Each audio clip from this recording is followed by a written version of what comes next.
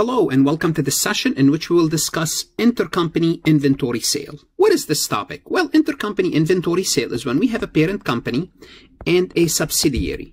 Now, the parent company might sell inventory to the subsidiary, or the subsidiary might sell inventory to the parent company. As long as this transaction is within the parent and the subsidiary parameters. What does that mean? It means as long as the inventory is not sold to an outsider. For example, the parent company did not sell this inventory to a third party, or the subsidiary did not sell this inventory to a third party outside this box. What happened actually is there was a transfer of inventory inside the company. Why? Because the parent and the subsidiaries are consolidating. So when they sell to each other and no sale is conducted, no inventory is sold to a third party, then it's merely transfer of inventory between the two. As a result, we don't recognize any profit. Now, if the inventory is sold to a third party, then a profit is recognized. If some of the inventory is sold and the other is not, then we're going to have a deferred profit. And we'll discuss all these topics in this session. Let's go ahead and get started.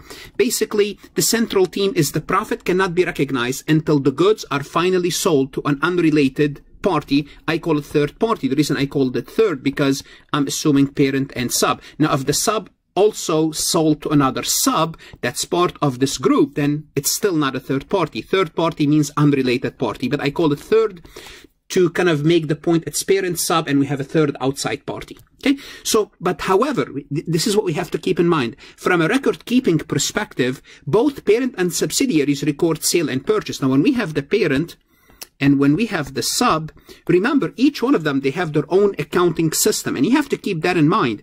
So, for example, if the parent sold to the sub, we have a sale here, we have a purchase here. If the sub sale to the parent, we have a sale here, and we have a purchase here. So each company, because they're independent, they keep the record. But it's merely a transfer of inventory for the overall group, for the overall company. Now, the consolidated financial statement, when we consolidate between the two, it should reflect the transfer of inventory if it's not sold to an outside party. This is and the reason I'm emphasizing the theme, because if you understand the concept, it's easier to start to see the journal entries, because it's going to get a little bit more complicated. So once again, if we have a parent selling to a sub, as long as it's inside this box, the sub did not sell to an outsider, nothing really happened. We have to eliminate this entry, the sale and the purchase, because it's merely a transfer of inventory. And the same concept if the sub sold to the inventory. Now, the best way to start to illustrate this concept is to actually look at an example. I'm going to start with a simple example, as always, to illustrate the point, get you familiar with the journal entries, then we will work another more challenging, we'll add scenarios to the example to make it more challenging and to make the point of the lesson. So we have a parent company sold 80,000 of inventory to a sub.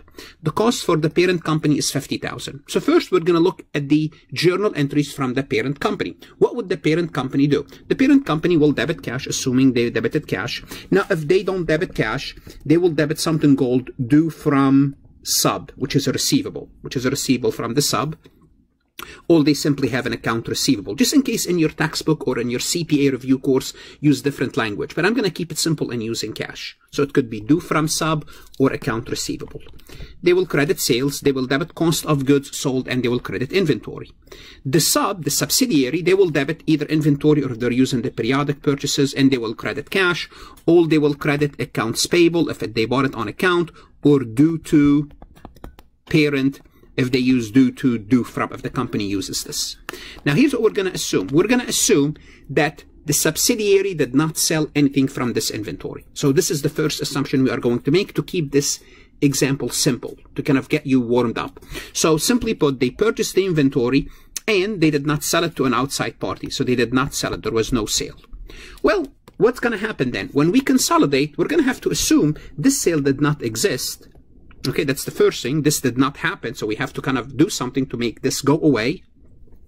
And we're going to have to make an adjustment to reflect the original cost for the inventory, because now, based on the subsidiary, if we look at the subsidiary, it looks as we have inventory with a cost of 80,000. That's wrong. That's not true. Our inventory has a cost of 50. not 80,000. So we have to fix this problem. How do we fix this problem? Let's see. How do we fix this problem? Let's start step by step. Well, let's see what problem fixes itself. We have debit to cash, credit to cash. Basically, those naturally, they will eliminate each other. We have sales of 80,000. We have credit sales. Is this a legitimate sales? And the reason is not. You cannot report the sales when you do the consolidation. So we have to debit sales. We have to get rid of sales. We also have cost of goods sold of 50,000. Do we really have cost of goods sold of 50,000? And the answer is no, we don't. This cost of goods sold was related to the sale, and the sale is not really a good sale. So we have to credit cost of goods sold. One more problem we have, if we look at our inventory overall for the whole company, if we look at it that way, we have inventory of 80, inventory debit of 80 on the sub, and I'm going to combine the two, inventory credited 50 on the parent. We have 30,000 in excess inventory. What do we have to do with this excess 30,000? And this is basically, well, you can look at this 30,000 excess inventory in two ways. You can say it's the same thing. You can say this is excess inventory. That's one thing. You can call it excess inventory, which it is. Our inventory is inflated by 30,000.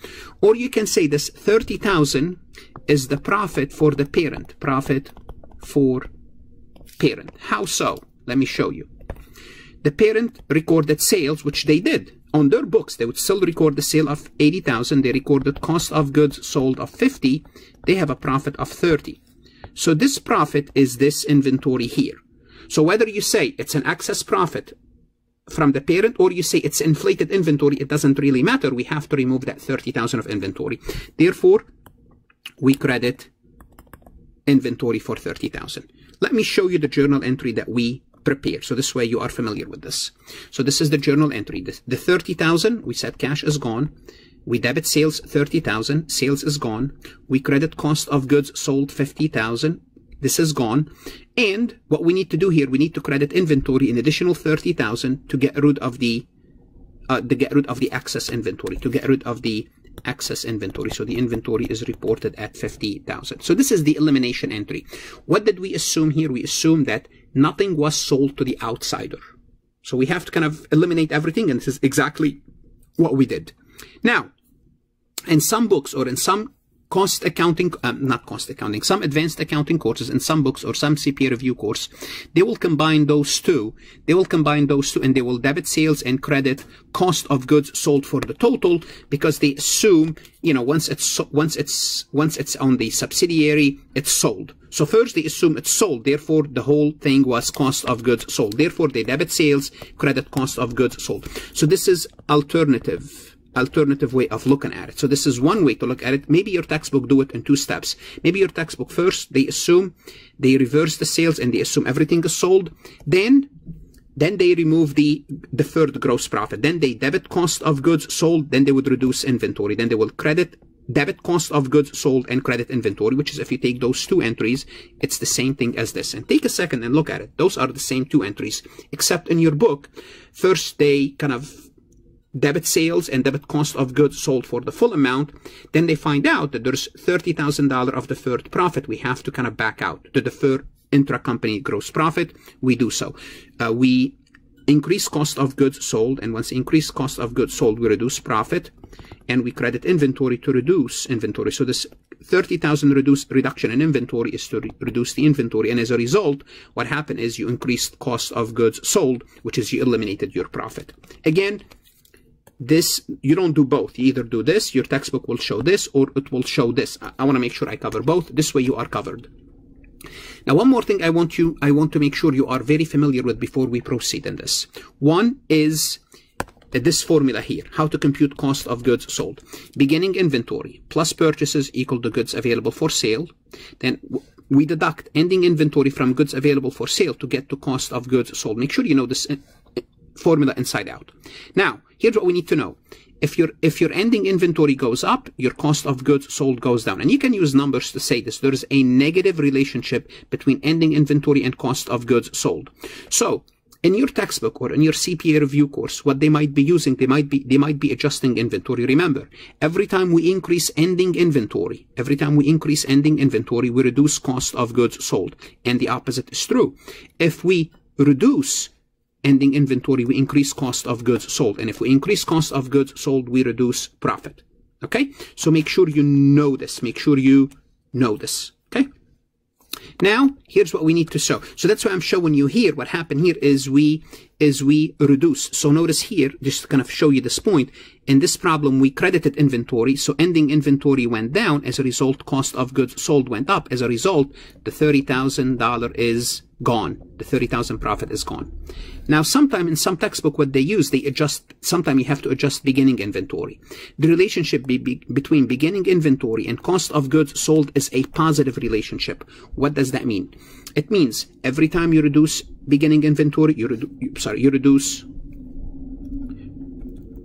every time you reduce beginning inventory, you reduce cost of goods sold. Okay, they work together. And every time you increase beginning inventory, you increase cost of goods sold. And the reason I'm mentioning this, once again, because we're going to use adjusting beginning inventory, but also it's something that you critically need to know, because this is how they try to trick you on the exam. Now, let's move on to the next option. The next option is the subsidiaries bought this inventory. Well, obviously they bought them, but they don't plan to hold them forever. In this example, we assume they purchased them, but they did not sell them. So now we have to work with the example where they actually sell the inventory. Some of it. If they sell all of it, it's easy. If they sell some of it, there's some complication. We're going to assume they sell some of it. But before we proceed, I would like to remind you to show you how to sell part of it. Whether you are a student or a CPA candidate, take a look at my website, farhatlectures.com. The reason you are watching this is because you are either a student or a CPA candidate looking for something and you found me. That's great. I'm glad you did. But I can help you further with your CPA review course. I don't replace your course. That's not my intent, nor your accounting course. I can help you understand the material better. I have lectures, multiple choice, true, false, that helps you with your accounting courses. Everything is organized by chapter. My CPA review material is aligned with your Becker, Wiley, Roger, Gleam, so it's very easy to go back and forth between my material and your CPA review course. I also give you access to all previously AI CPA released questions with detailed solution. Please connect with me on LinkedIn. If you haven't done so, take a look at my LinkedIn recommendation. Like this recording. The mere fact that you found it, it's helping you, it might help others. So share it with others. Connect with me on Instagram, Facebook, Twitter, Reddit. And I started a Facebook GroupMe account called CPA Exam Support Group. By all means, join us so you can connect with other individuals that are studying for the exam. Now the subsidiary, again, what we said is they don't hold the inventory, they want to sell it. Let's assume the subsidiary sold 60,000 out of the 80,000. Remember, they purchased, this is the entry from the prior slide, they purchased 80,000 of inventory. Now they sold 60,000 and they sold it for 110. It doesn't matter what they sold it for, but we're going to assume for 110. Now, the subsidiary will have to journalize the sale. Why? Because now this is a revenue recognition process that has been completed. So the revenue recognition has been completed for 60,000. This is what the subsidiary would do. They will debit cash 110, or they will debit account receivable. If they sold it on account, they will credit sales 110. Then they will debit cost of goods sold 60,000. They will credit inventory 60,000. Let's now take a look at the sub inventory. The inventory, they originally recorded 80,000 when they purchased it from us. Now they sold it to an outside party of 60,000. They have inventory left of 20,000. Good. This inventory is an interrelated inventory. Why? Because it's purchased from the parent company. Part of this inventory is actual inventory and part of it is profit. How do we know which part of it is profit, which part of it is inventory? Because this 20,000 is inflated inventory. Inflated inventory. Well, we have to compute the gross profit of the parent company. The parent company sold you the inventory for 80,000. We said we have a cost of 50. So cost 50 divided by 80. The gross profit percentage for the parent company is 36.5%. What does that mean? It means part of your inventory is profit, and that profit is 37.5. What does that mean? It means of that 20,000, 7,500 is profit. And the remainder, which is 12,500, is actual inventory. Again, The 20,000 of inventory, this is inventory on the sub books, it's inflated. It's inflated because it has a profit portion and an actual inventory portion. So what do we have to do? We have to fix this. We cannot report the inventory at 20,000 at the end of the year, because we still have 20,000 of inventory. And if we sold everything, then there's nothing to worry about. If we sold everything, we sold everything. For example, if we sold the whole 80,000 for 150, we'll debit cash 150, credit sales 150, debit cost of goods sold 80, credit inventory 80, and we have no inventory to worry about. Practically, it will be easy peasy problem. But we have to worry about this 20,000. Now we have to look at the adjusting entry that we have to make, elimination entry, to take care of this 7,500 and report the proper numbers on the financial statements, on the consolidated financial statements. So I'm going to have 3 columns for you. What should we report on the consolidated financial statements? What's reported on the parent company? What's reported on the sub? And I'm going to show you what adjustment do we need to make. Let's start. The parent has a sales of 80,000. Correct. This is the sales of 80,000. The sub has a sale of 110,000. Well, the sub has this sale to an outside party. In your opinion, which of these sales should appear on the consolidated financial statement? And I hope you know that only the sale to an outsider should appear, because remember, this parent company sale is an interrelated party. Therefore, what we have to do, we have to debit sales 80,000. If we debit sales 80,000, this is gone. What's left is the 110. It doesn't matter what's left. Whatever is, this could be 110, could be 5 zillion. Okay, it doesn't matter. What we sell to an outsider is what's left, what's reported on the financial statement, consolidated financial statement.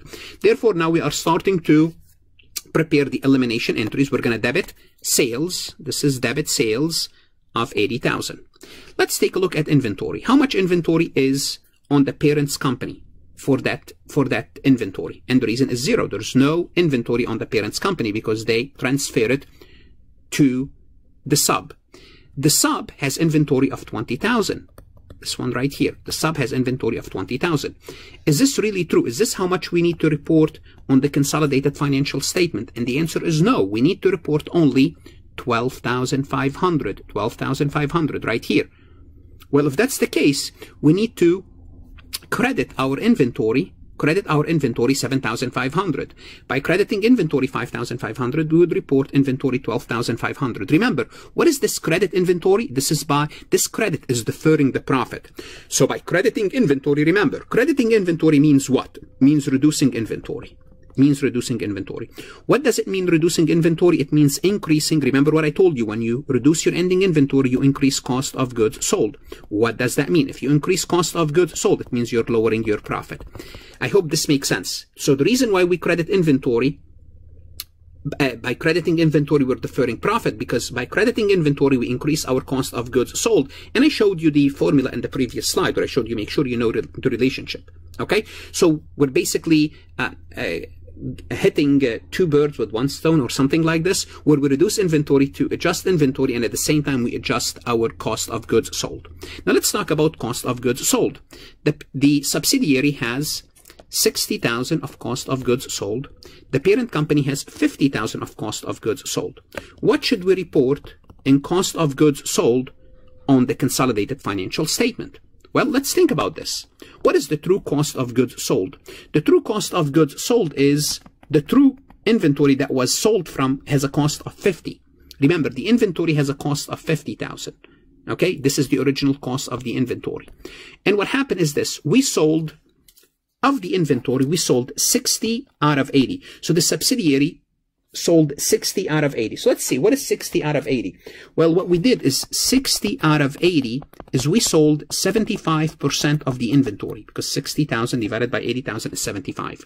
Therefore, we need to expense 75% of the original cost of the inventory. And what is that? That's 37,500. That's 37,500. So this is the cost of goods sold that should be on the consolidated financial statement. And it's no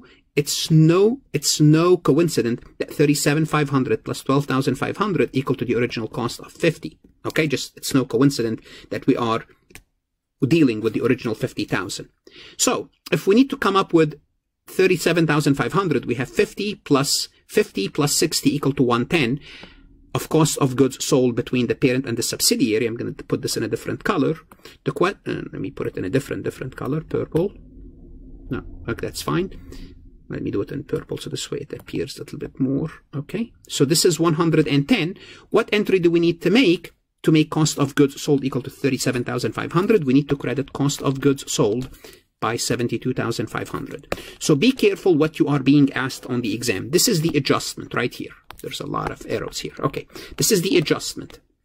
They might ask you what is the adjustment you need to make, or they might ask you what entries, what are the final balances. Those are the final balances. Those are the balances that goes on the financial statement, the balances on the consolidated financial statement. And this column has the adjusting entries. Let me eliminate everything so we have a clearer picture. This is the adjusting entry, the elimination entry. Debit sales, 80,000. Credit cost of goods sold, 72,500. Credit inventory, 7,500. Remember, by crediting inventory, you are hitting two birds with the same stone. Now, again, in some textbook, what they do, they debit sales and credit cost of goods sold for the total of 80,000. If that happens, then you have to make another entry.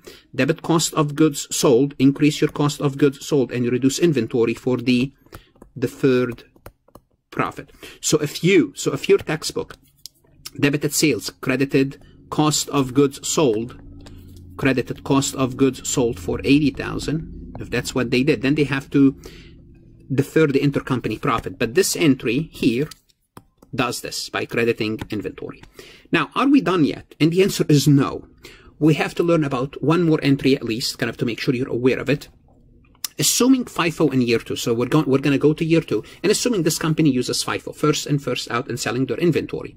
What's going to happen is this. You remember from this 20,000, we deferred 7,500 in profit. We deferred it in profit. Now what's going to happen? We assume that year 2, if this happened in year 1, we deferred the 7,500. We're going to assume in year 2, we're going to sell the inventory and recognize the 7,500. So now what we need to do when we start the year, and we sell the inventory, we need to make another entry. And that entry is to reduce the 7,500 because the consolidated financial statement has 7,500 from the prior year in profit. We need to move this profit from year 1 to year 2. How do we do so? We debit beginning retained earnings, we reduce beginning retained earnings, and we credit cost of goods sold by reducing inventory. By crediting cost of goods sold, what you do is you increase your profit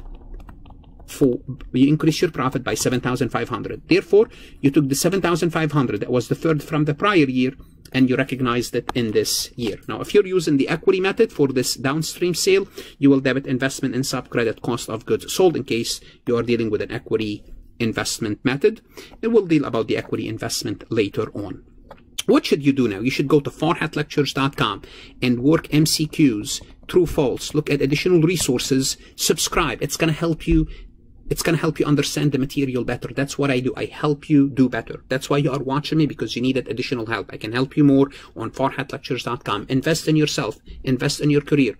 Good luck. Study hard. And of course, stay safe.